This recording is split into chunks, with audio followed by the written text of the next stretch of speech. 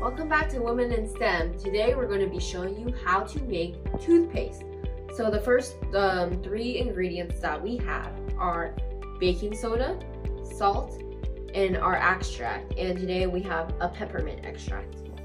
So you might be asking, why baking soda and why salt? Well, baking soda is hydrogen peroxide, and hydrogen peroxide is essentially an alkaline, and it helps neutralize the acidity in your teeth and helps basically counter the stains and possible amounts of corrosion that your teeth may experience. And the salt just serves as another alkaline that is a good ingredient of natural toothpaste. So today we're going to be showing you how to make toothpaste.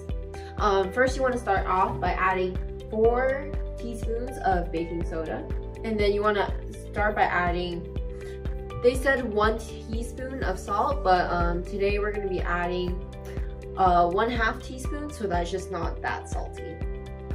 And after, you want to add 1 tablespoon peppermint extract, or your extract of choice. So it's in here, and we're going to mix.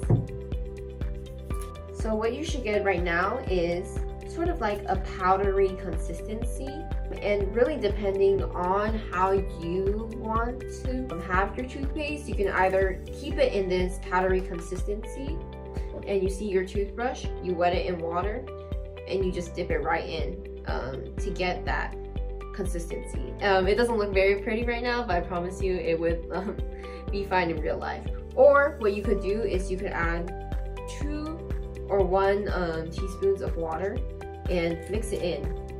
And I'm just gonna add another teaspoon.